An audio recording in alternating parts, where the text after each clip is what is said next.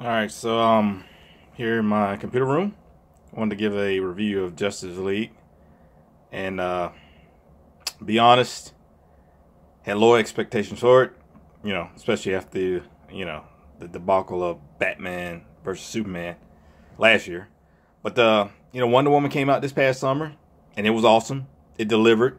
Put DC back in the race, so to speak. So went into Justice League like, yeah, I mean the previews were looking pretty good. So yeah. So my hopes were a little up as compared to, a few months prior. Anyway, I saw it, and it's a fun movie, no doubt. I had fun watching it. But for every one good thing they did, they did one terrible thing. It's just, man. I mean, it. All right, so I guess easiest to be the things I liked about it. The Return of Superman, finally. I mean, Henry Cavill finally gets to shine somewhat, despite the mustache gate deal. He was already filming Mission Impossible 6 when they called him back to do reshoots for Justice League. And his character in Mission Impossible had a full mustache. So, Paramount said, nah, you got to keep it. So Warner Brothers had to get around that, digitize it out of the reshot scenes. And it is very noticeable. Man, it is, wow. It's pretty bad. I guess if they had more time to do it, it would have turned out better. But it is stands out a lot. But he is good. Henry Cavill, I mean, he comes in, comes back with a, not attitude, but comes back with a, feeling of, I was dead. You guys brought me back. Why didn't you leave me alone? Now that I'm back, you still need me to help you out. He had that little, like, I'm Superman. I don't know. I'm hang with Lois. But he was good. Gal Gadot as Wonder Woman, she was good too, coming from her own solo film.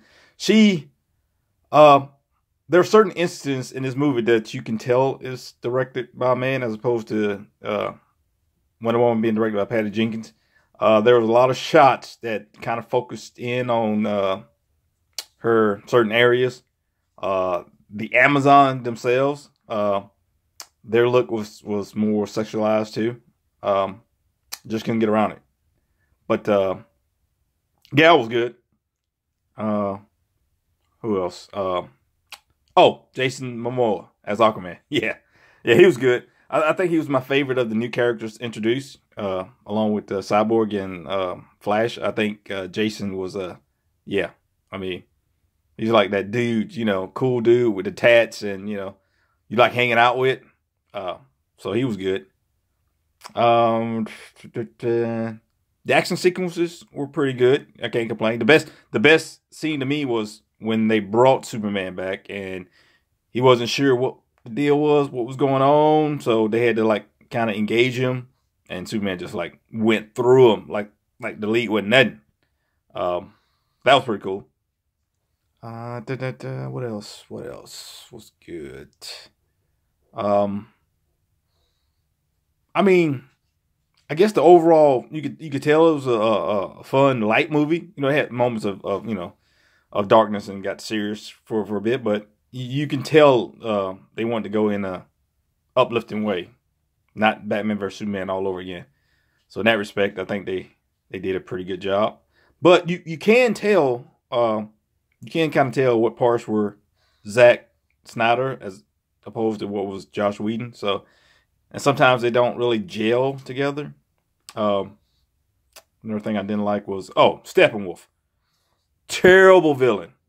God awful villain. Just one of the worst villains I've ever seen. He gets points being voiced by Syrian Hines, who had that great, commanding voice. Sounded impressive. But as far as the character himself, no. I didn't care for him. Yeah, I mean, as a whole, I think it's okay, but it is still you can tell it's a work in progress. They've got a road ahead of them to get things better. I mean, it's there. I mean, because it was there for Wonder Woman. Maybe they just need to have Patty Jenkins direct the next couple of DC movies. But I can't really, give it, I gave Wonder Woman a 9. Justice League, I'm going to probably give it around 6.5. Pushing 7. I mean, it's close, but, and, I gave Batman vs. Superman only a 4, so it improves on that greatly. It is definitely a drop off from Wonder Woman.